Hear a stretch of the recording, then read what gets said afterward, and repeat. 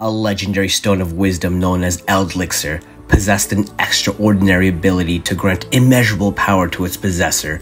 However, an individual driven by arrogance and greed took it upon himself to consume the stone, thereby invoking a dreadful curse upon its formidable might. In the past, numerous sages consumed by their own avarice offered thousands of souls to the stone. Eventually, the stone was awakened, emitting a crimson radiant glow that transformed the surrounding land into a resplendent golden city, yet reducing all living beings within to mere undead creatures. Eventually, the stone fell into the hands of an extraordinarily determined individual who became known as Eldlich, the Golden Lord, ruling over the Golden Land.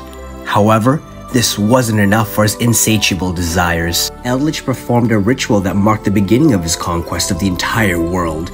Through this ritual, he transformed himself into Eldlich, the Mad Golden Lord, achieving the boundless power bestowed by the stone. The stone's curse spared no one. It transformed golden-hungry travelers, armies seeking new territories, and even the native creatures of the city into everlasting gold statues.